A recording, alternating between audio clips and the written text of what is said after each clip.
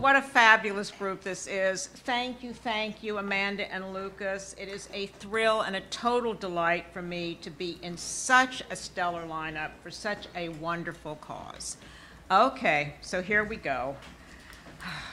God, I hope the Klonopin has kicked in. Okay. Salute to the tapeworm.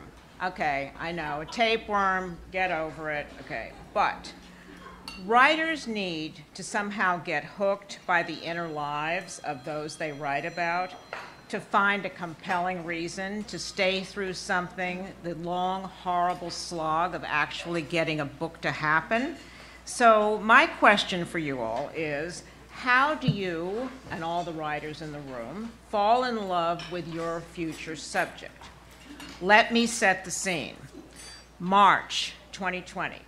Exactly 3 years ago, this very week, in our greatest city and in our greatest hospital, New York Presbyterian, no one is prepared for what was coming at us like a rocket. Yeah, right? Like a certain little overwhelming medical mystery and a catastrophe that descended on the planet. So, you know, as a reporter, certain stories just have to be told. And when I heard about this opportunity to go backstage at New York Presbyterian in the sort of the final moments of the first surge and stay through it through the next 6 or 8 months, I could not wait to get inside with these medical gladiators to try to figure out how they rode the dragon. So you've heard of the expression getting inside a story. Well, this coming story gives this an entirely new meaning. In this case, the device I used was at first glance absolutely gross. Let's go to the slide. The lowly tapeworm became my North Star, that wretched parasite that we dread almost more than any other infestation. So, back to the future.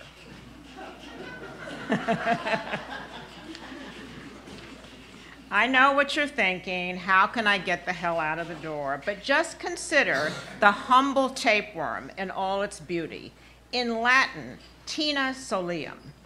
The Tina Solium, in certain circles, is the Louis B. Mayer of parasites, the star maker who was responsible for realigning the molecules of our greatest medical detectives. So this is the story of how the tapeworm, the Tina Solium, became the creator of illustrious careers. So, back to the future. The year is 1970, the place Cornell Medical School, the beating heart of the medical elite establishment of New York City's Upper East Side. The mayor is the urbane dreamboat, John Lindsay, who often appeared in his Bermuda shorts at the recently opened Baskin-Robbins, a first in the city and in the nation. That summer, my first in New York, Vietnam protests took over Central Park. Thousands of women burned their bras on Fifth Avenue. The air was perfumed with pot. It was glorious. But at Cornell Medical School at 68th in York, the almost all-male class in their Baswegians and navy blazers, these boys were cramming for their medical boards, and they idolized a showboat of a doctor, a brilliant guru of parasites with a mahogany tan. Meet Ben Keene, then and now the most improbable North Star of the pandemic of 2020. How to describe him? Doctors can no longer write the name-dropping memoirs that Ben Keene used to routinely churn out, nor, since the advent of HIPAA, talk about, as Keene frequently did, his patient Salvador Dali's chronic stomach agonies. But Keene was a man of charisma with a celebrated wife, the dancer and arts patron Rebecca Harkness. He was a showman. But most of all, he was a pathologist extraordinaire who punched his ticket during the war in the Canal Zone, finding the rarest of creatures in his laboratory. After the war, he was rewarded by the army, who dispatched him to Berlin to chase down all the counterfeit penicillin that was killing all of the soldiers who took it. But enthralled by these mysterious creatures who lived in the gut, he soon made his way to New York City to rocket to glory on the Upper East Side when he discovered the bug that was the cause of turista. By the 1960s, he was reigning over the digestive tracts of the rich and the famous who made their way to his Park Avenue office. He had his own mythic laboratory at New York Hospital where he presided over, oh my God, all of the digestion of everyone from Oscar Hammerstein to Gertrude Lawrence. And a famous story, he once saved Gertrude Lawrence's larynx by taking a train to New Haven for the opening night of The King and I when she was felled by laryngitis. He became the ruling pasha of New York Hospital, now known as Weill Cornell, which is, of course, the Emerald City of medical care of New York Presbyterian. Who hasn't been treated there? Jackie Onassis, the Shah of Iran, presidents and prime ministers, all could be found in its VIP suites overlooking the East River. I would venture to guess that 3/4 of this room has been treated at New York Hospital. But not only was Keene a genius medical detective, he was as well a charismatic bon vivant who would regale his patients and all of his medical students with the latest parasite news he had extracted from Cuban sugar barons. On the podium at the medical school, he would take to the podium wearing this incredible navy blue velvet blazer. He always brought his Westie on a leash, and he was incredibly always smoking a cigar in the middle of the medical school as he lectured. So one day, this extraordinary rumor begins circulating through the medical school. Dr. Keene had extracted a record-breaking tapeworm from the digestive tract of a South American uranium king. 30 feet. What? Everyone in the medical was saying, that's impossible. Another one of Dr. Keene's preposterous mythic tales. How long could this tapeworm be? No one before 1970 had ever extracted a tapeworm of this dimension.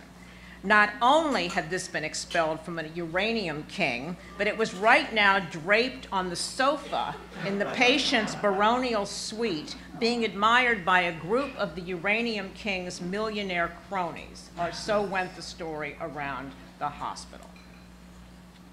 But another story went around.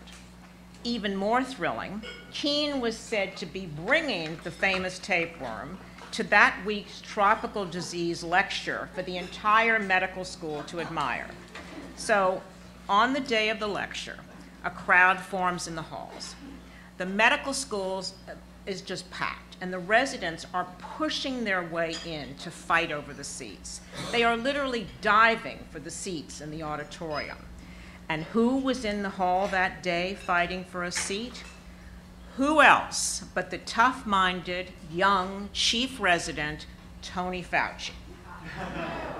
The residents, true story, the residents and interns were already so intimidated by the already apparent genius of the diminutive Fauci that when he would come in, people would kind of like, they would scurry around. He took no prisoners, then and now, and when it was about the rigor of medical care.